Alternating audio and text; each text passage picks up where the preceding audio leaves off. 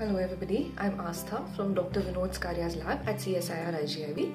I work on understanding familial cancer syndromes in Indian populations and subpopulations. Now, a familial cancer syndrome basically refers to a specific group of cancers that typically affects multiple members of the same family. So if a person belongs to such a family, they are at a higher than normal risk of developing one or all of these cancers throughout the course of their lifetime. Now, with my work in my lab, I use several computational as well as functional approaches to accurately determine which pathogenic mutations are linked with each of these syndromes, so that we can then downstream go ahead with technologies such as sequencing technologies and help a patient accurately determine what risk they have for developing any of these cancers.